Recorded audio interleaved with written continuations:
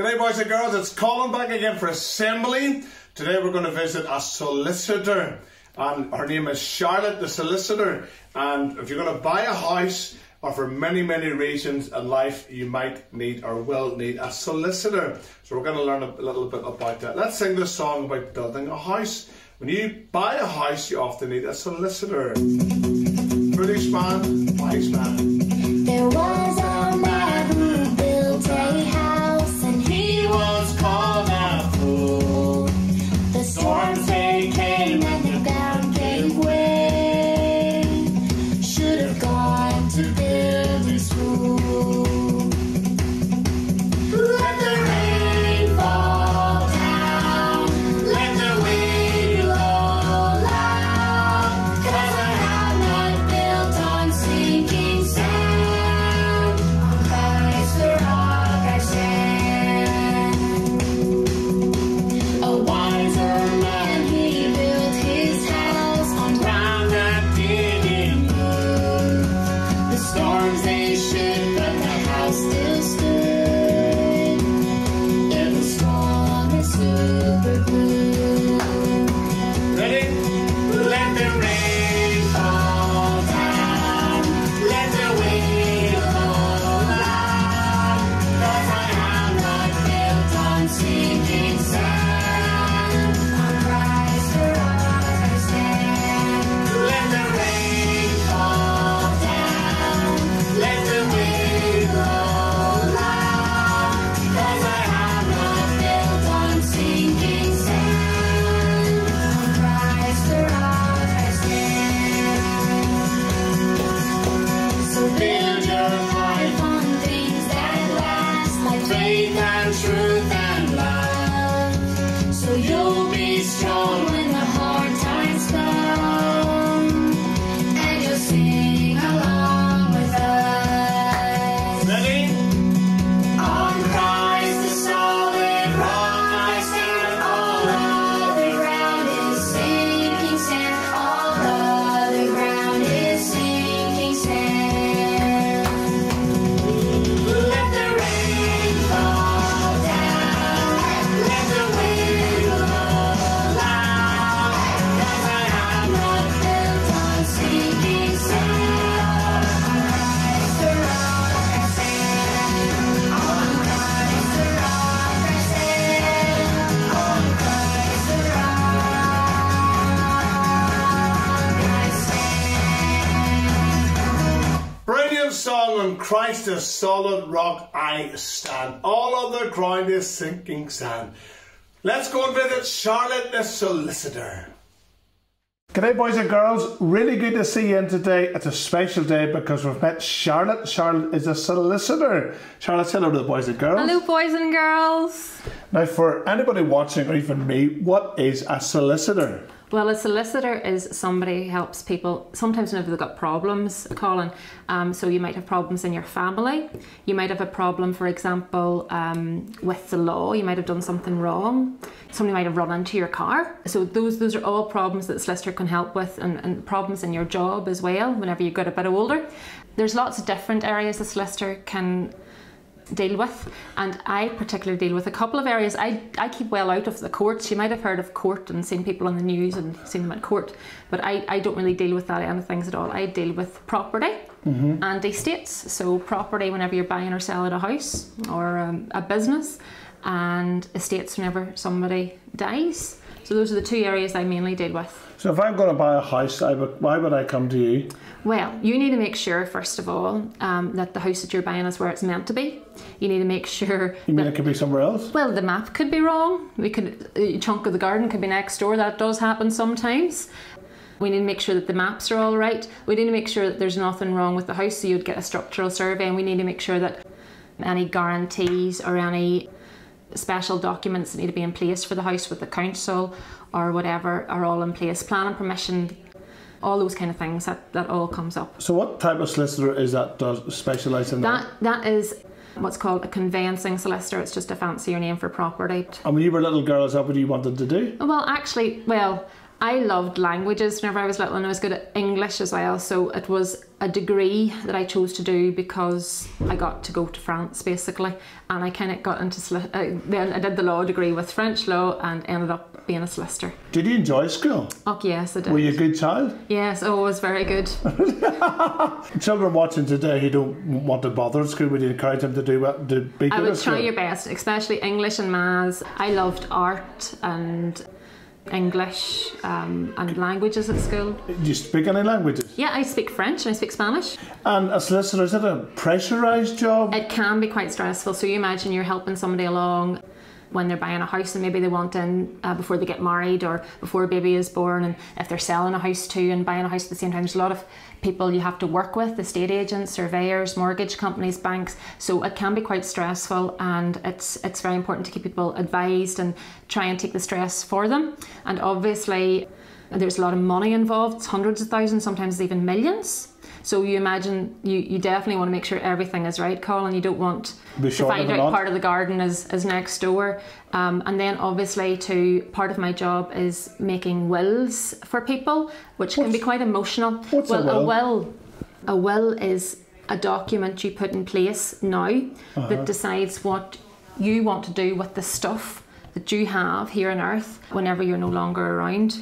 And that's called a will, your last will and testament. And you can change it lots, but... what if you die without making a will and you own a big farm? If you die without making a will, it's called intestacy. Okay, so the law then steps in and decides. It doesn't mean that the government takes it all. It means that it would be divided up amongst your blood relatives. Do you have children, Charlotte? I have 3 children. The primary school age? Primary school age. So being a solicitor, do you type or do you write or...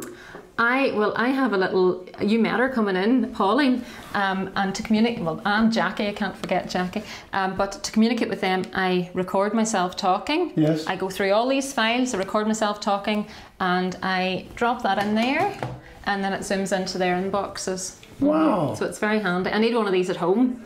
Are you a Christian? Yes, Charlotte? I am. Yes. Is that important for you? Oh, it's very important. You have a nice smile about you. Oh, thank you. Obviously, I'm happy from the inside, so yes, I do try and let that show. Yes, Yeah. If you're happy, you know it. Let your face show it. Isn't that right? Have you been a Christian a long time? Since I was 10, yeah. A time? And I'm not going to tell you how long that's. At least 10 years ago. At least 10 years ago. Yeah, that's wonderful. And how does God help in your work?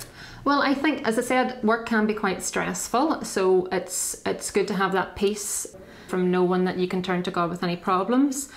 The Bible says, He will keep you in perfect peace whose mind is stayed on Him. So that does help, that peace from within, and especially at stressful times. And also too, I am seeing people sometimes at a very difficult point in their lives, especially if they've lost a loved one.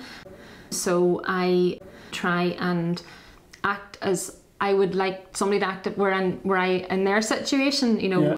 and showing them some love and some compassion in these situations. I think that has to come across too.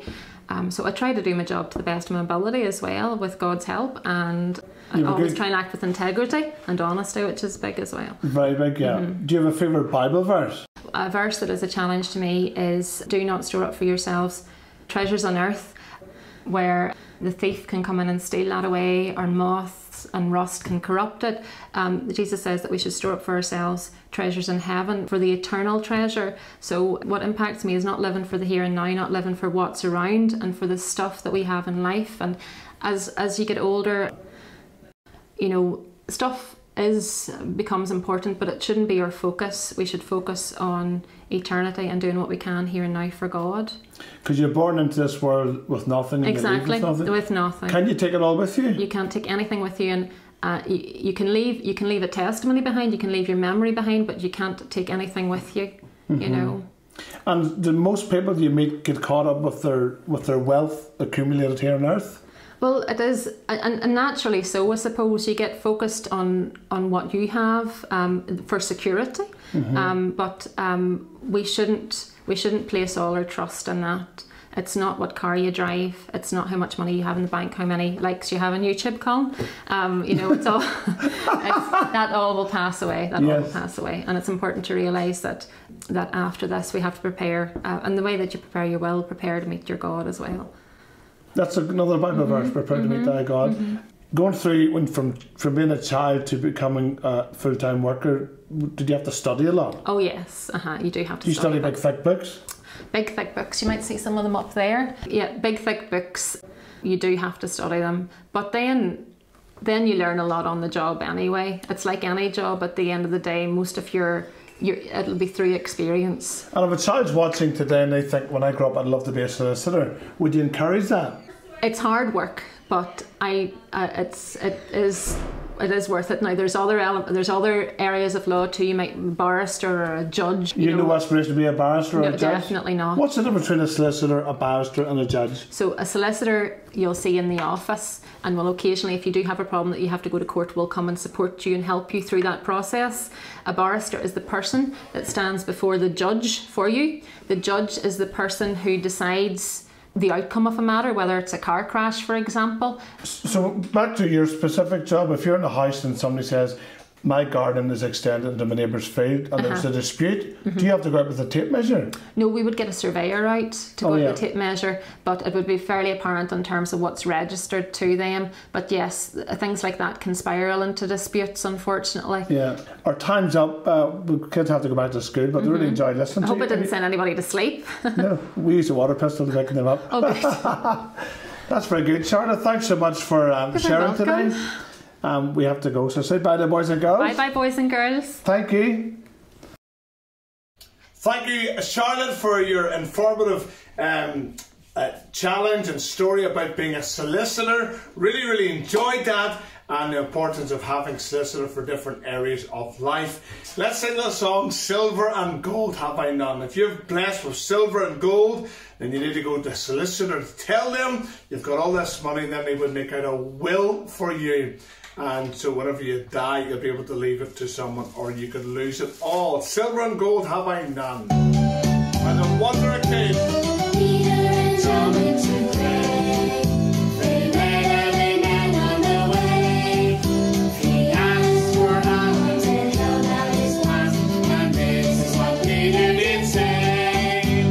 Silver and gold have I none, but such as I have give I thee. Jesus Christ from Nazareth, rise up and walk. He went walking and leaping and praising God, walking and leaping and praising God in the name of Jesus Christ of Nazareth, rise up and walk. Peter and John went to pray. They met every man on the way. They asked for alms and held out his glass, and this is what Peter did say. Silver and gold have I none, but such as I have give I thee. In the name of Jesus Christ of Nazareth, rise up and walk. He went walking and leaping and praising God, walking and leaping and praising God in the name of Jesus Christ of Nazareth, rise up and walk. That's all for today. Thank you so much for watching, and also for Charlotte inspiring us to be really good at school and learn to read and to write and to study books. When you go to law, the books can be really big and thick. That's all for today. Thanks for watching. Bye. Yeah.